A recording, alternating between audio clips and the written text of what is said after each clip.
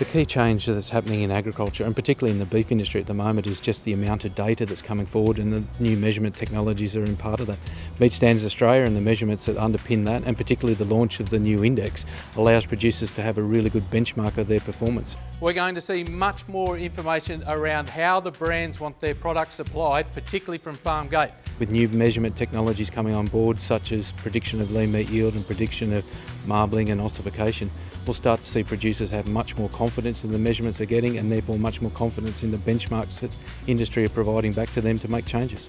First glimpse of the stuff that we got excited about was a company called Carometec. They're a Danish company, work for the Danish Research Crown. And we started looking at a technology that they've called, which is bioelectrical impedance.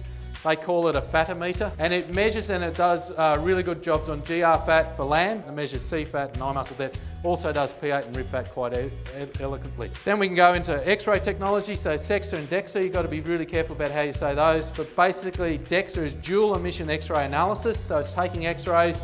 If you take a high energy X-ray and a low energy X-ray and put them together, you can actually separate out bone, muscle and fat. You can separate out bone, muscle and fat. What can you do? You can separate out yield. So I was talking to a guy, Professor Paul McGreevy. He said, I've got this technology that we use in racehorses to measure stress in racehorses. It's an optical infrared camera. Would you be interested in looking at a project for beef? So we set that up. So this is animals moving in a lairage. You can see as they move and start to get a little bit stressed, they start to heat up in certain regions. So notice the third animal, see how it's starting to glow red? So already we're starting to know that animal's heating up and it's stressing.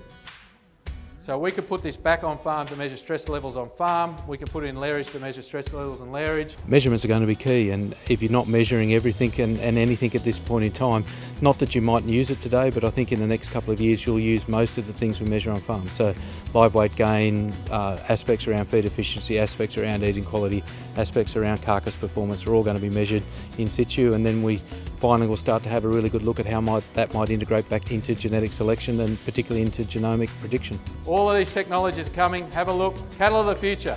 Going to be a lot of information. The Meat Standards Australia forums and producer awards have really given the producers the opportunity to have a look at what really constitutes the performance in their paddock, how they actually can relate performance in their paddock to what's happening over the hooks, and more importantly, where they sit relative to their peers and their contemporaries, not only within the state but also across Australia.